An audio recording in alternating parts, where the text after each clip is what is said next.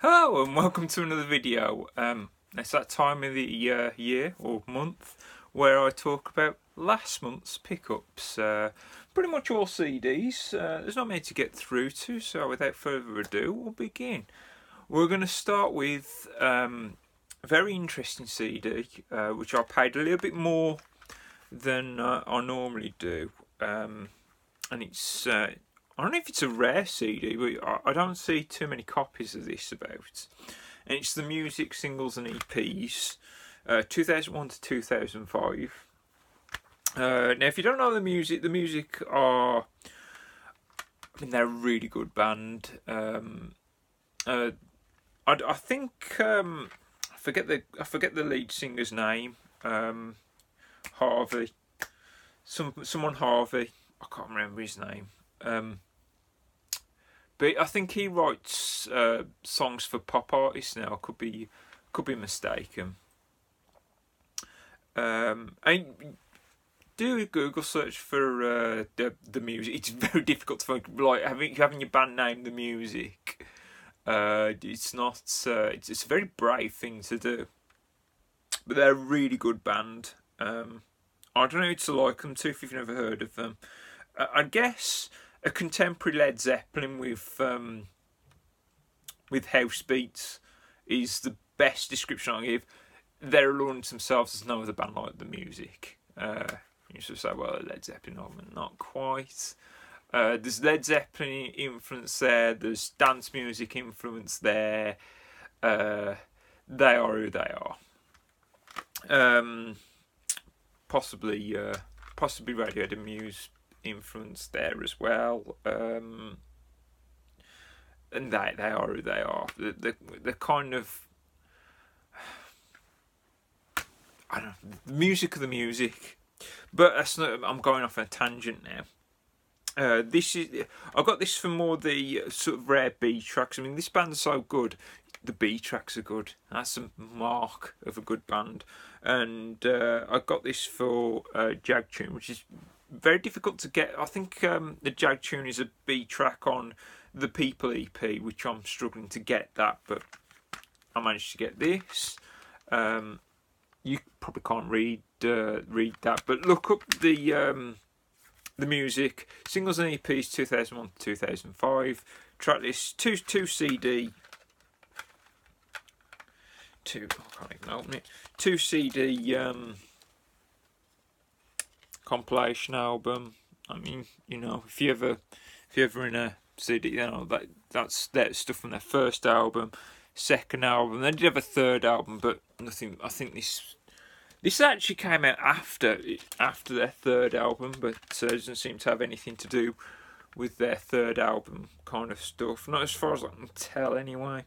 This came out in 2010. Is a copyright. That's after the third album, or is it before? Can't remember myself. But yeah, check that out. That's a good find in my opinion. Another album I've been after a while is Oland Oland.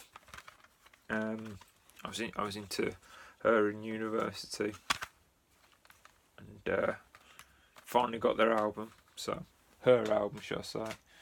Remember the track White Nights, really good. Punkorama 3, another compilation that I'm hoping to get a full set of. I can't remember off the top of my head which ones I've got, but Punkorama 3. Now for a little bit of Big Beat. If you don't know, outside of indie, I quite like Big Beat, and this is late 90s, 98, 99. Wise Guys, the Antidote. You might know the Wise Guys from the 1999 Budweiser advert with the frogs. I'm not going to sing it for you now, but if you know, you know. It's not the one where they go Budweiser. It's a complimentary one where they're dancing to the music, but same era. So that's the Wise Guys' famous track. I like the music in '99. Another band here, the Minutes, Mark Carter. I have a lot to say about the Minutes, you know. They're a band of their time, what can I say? They're alright, I guess. Another compilation. Now, I actually have most of what's on here, but there's a track here, Stone Roses, Here It Comes. I didn't have that track, and I thought it would be interesting to get that just for that track. I don't know if that's a B track or whatever, but it's not on any other Stone Roses CD I have, so I picked up that.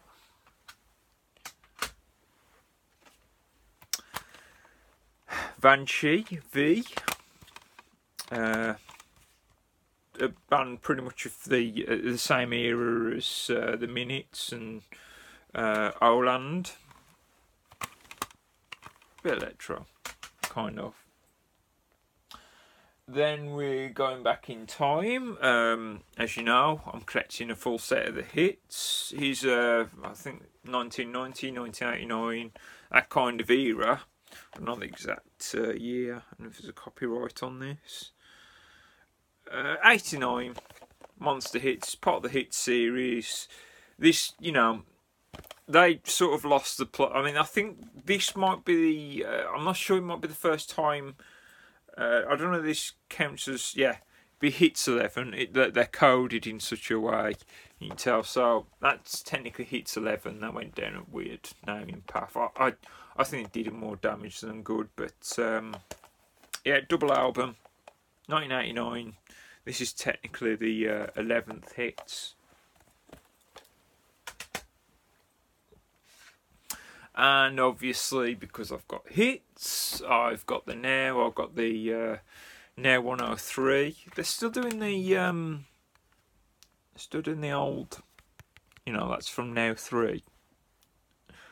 I'll have to look out for when they release Now 104.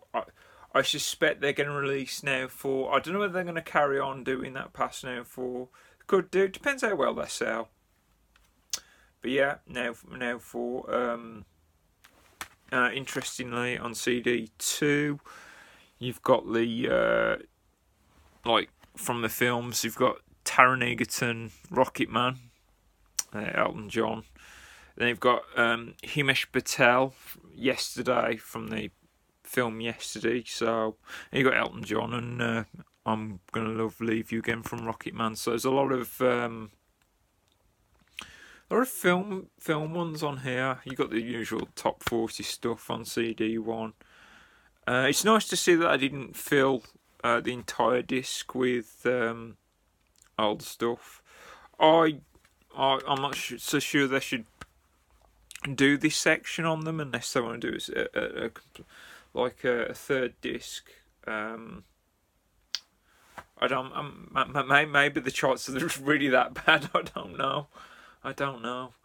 But yeah, Now 103, and that concludes this video. We'll have more videos up this month, I think. I'm hoping. But apart from that, thank you for watching. Comment, rate, and subscribe, and I will see you in the next video. Thumbs up, you see. Thumbs up. All right, bye.